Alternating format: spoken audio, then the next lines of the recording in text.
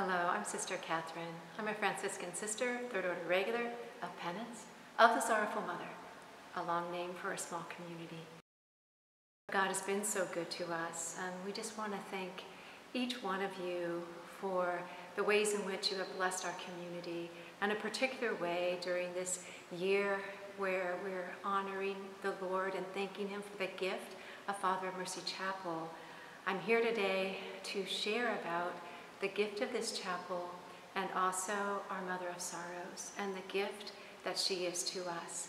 And I just hope by sharing a little bit of my story and a little bit of our story that you might be touched by knowing God's love in a more deep and profound way. The sisters recently asked me, can you share with us how being with Mary at the foot of the cross came to you and how that has developed in our community. So, when I was a student at Franciscan University, and as I went to prayer, I just kept sensing myself being with Mary at the foot of the cross. And I had this desire as I gazed upon Christ crucified, and I was next to our Mother, I just had this desire to truly love the way Christ loved, to lay down my life so that others would know that they are loved. And that just kept deepening within me. And from there came my religious call. And with that, the call for a new community, but that's a story in and of itself. But to stay focused with Mary at the foot of the cross and what she means to me and what she means to our community, that has developed over time. When I first sensed the call, it was more of a sense of loving with God's compassion. But what happened over time, and as I lived more fully our Franciscan life, and I also had the great blessing and privilege to study Franciscan spirituality at St. Bonaventure University, that enabled me to have words and a more spiritual theology for what was in my heart. And key was being able to see that Mary at the foot of the cross, as she gazes upon Christ crucified, it's not only the love of Christ, but it's the love of the whole Trinity.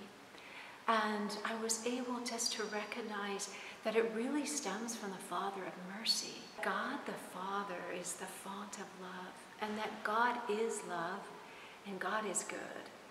And with God the Father so completely loving the Son, that love is what spirates the Holy Spirit.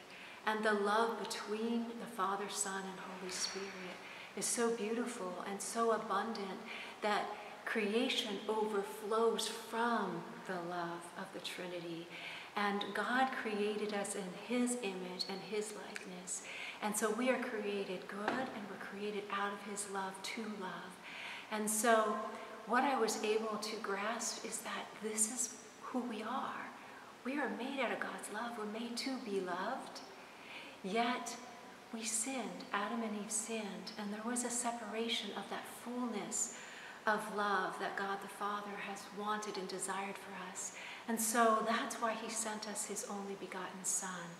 And this depiction of our chapel just conveys so beautifully with God the Father's hands being poured out, that He's pouring out His grace and His love, the Holy Spirit, upon Jesus. So when we gaze upon Jesus crucified, we know that it is also from the abundance of God the Father's love and His mercy.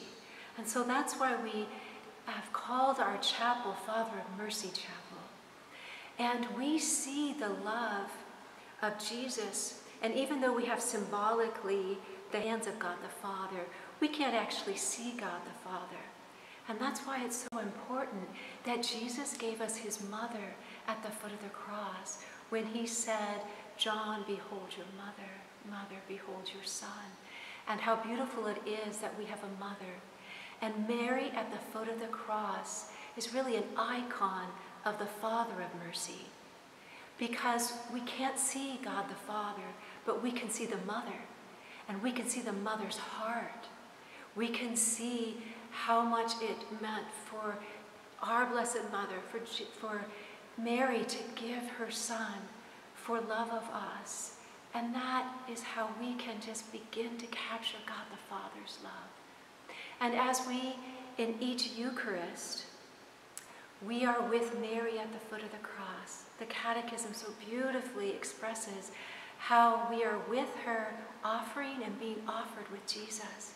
And so each time that we're at the Eucharist, if we can recapture this image that we have of Mary at the foot of the cross, and remember that we're there with her, and even how she's depicted with one hand being reached out to Jesus and the other hand being opened up, we can nestle right next to her because she's our mother, and she wants us to be close to her, especially at the Eucharist.